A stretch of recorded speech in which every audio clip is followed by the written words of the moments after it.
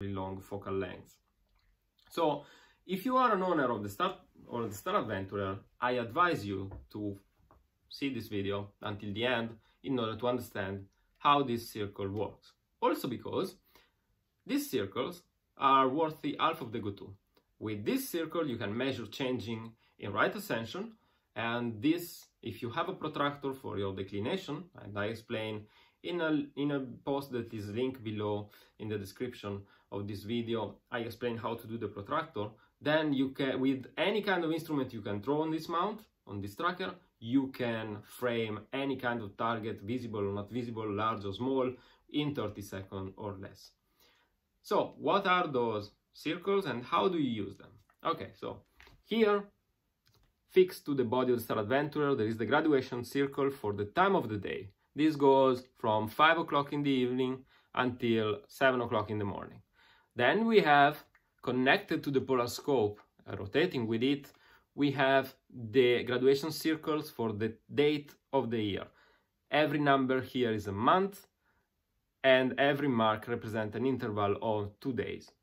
Now, if you grab hold the polar scope so that it does not rotate, you can put a bit of friction and you can still rotate the date circle with respect to time.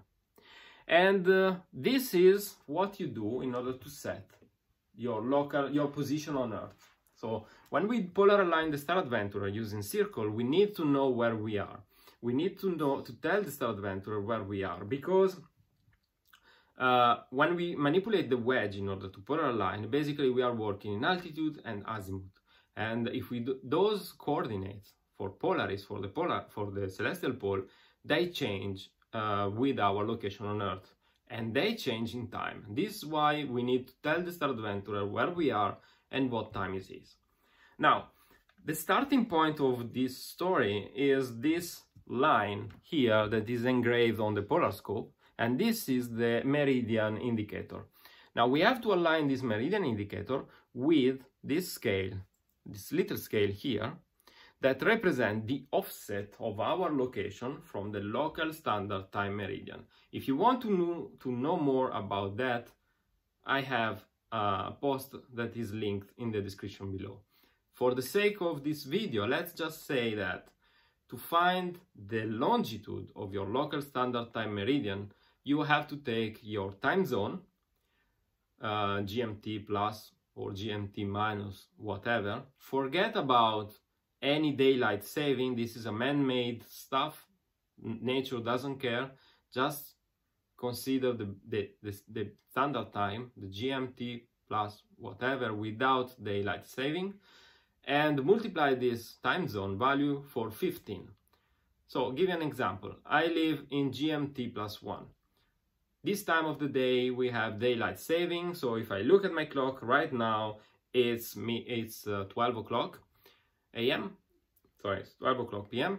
and now this is daylight saving applied, so my GMT plus 1 would be actually 11 o'clock in the morning. So it's 11 o'clock in the morning, I am in GMT plus 1. My local standard time meridian will be 1 times 15, so it will be 15 degrees. And because I am plus 1 in GMT plus 1, it means that I am eastward of Greenwich, and so my local standard, the longitude for my local standard time meridian will be 15 degrees east with respect to Greenwich. Now I live in Brussels. The longitude of Brussels is 4 degrees east with respect to Greenwich. In this scale, I have to set the position of my location with respect to the local standard time meridian that we have calculated before. So the longitude of my local standard time meridian for GMT plus 1 is 15 degrees east. Because I'm in Brussels, I am 4 degrees east, both this value with respect to Greenwich. That means that I am 11 degrees west of my local standard time meridian, because I am closer to Greenwich than my local standard time meridian. And I am closer by 11 degrees. So what I would do is to grab hold the polar scope and rotate the date circle until I can line up I hope you can see it, I can line up the meridian indicator that is here with 11 degrees west. So yeah, you can see now 11 degrees west. So now I set the Star Adventurer for my location, and I said before that is 12, so it's 11.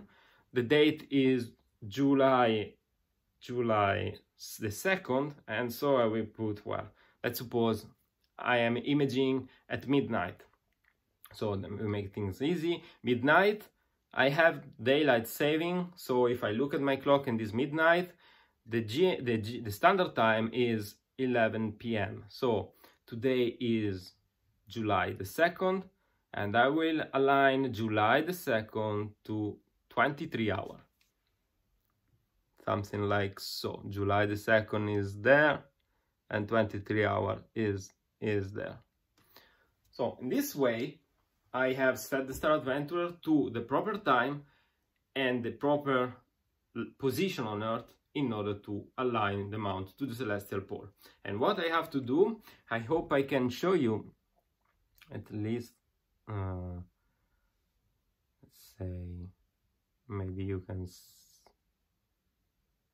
can have a glimpse of the reticle down there.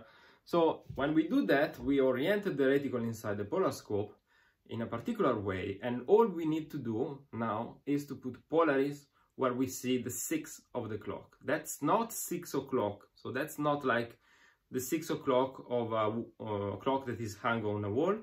Is where is the number 6 written on the reticle. You put Polaris on the mark that is correspond to the 6 in the reticle. And in this way, you have polar align your mount. If you do that enough time, you will take like, I don't know, 2 minutes to polar align, to set up the Star Adventurer and to polar align the mount properly. So I hope I have explained good enough what these circles are, why you should at least understand how they work. And if you want to know more, don't hesitate to read the post that I have linked below in the description. And see you next time with another Astro Pill.